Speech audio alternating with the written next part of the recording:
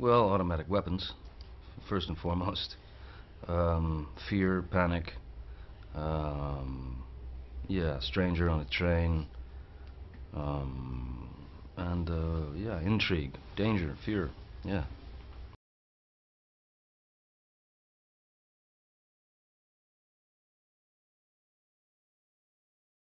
Frank is a kind of he's the for me he was the sort of represented the everyman, what is considered by society or accepted by society as the normal man, everybody, everyday guy.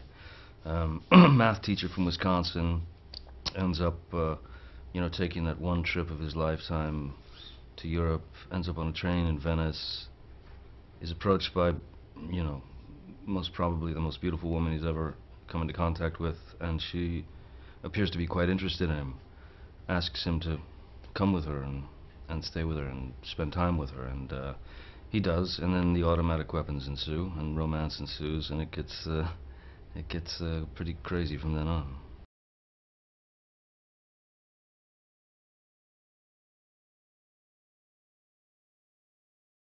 He's wonderful. I mean, in terms of a filmmaker, he's a guy who comes in, uh, to go to work with his toolbox nice and full. He knows exactly what he wants. He knows exactly what he needs to do to sort of get you there. At the same time, you come in with a certain idea. He's very open to those kind of collaborative moments.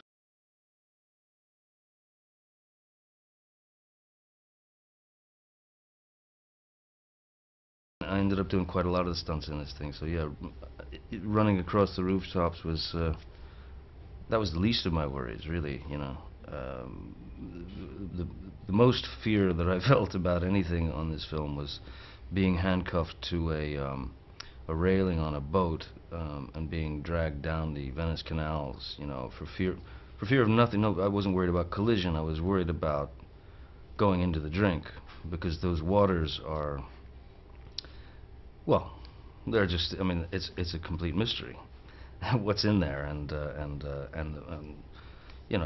3 days later you might find yourself growing a thumb out of your forehead. You don't know. So that was my fear. Yeah.